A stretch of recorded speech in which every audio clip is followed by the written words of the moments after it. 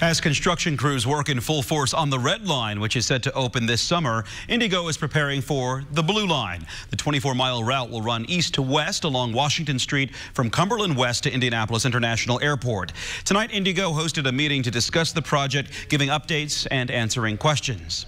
There are inherently some changes that happen to the roadway and changes to traffic patterns, but overall the support for the project is pretty great, and it'll be a major enhancement to the rider's experience and opportunity to better connect to the airport and jobs that are especially out west in Plainfield.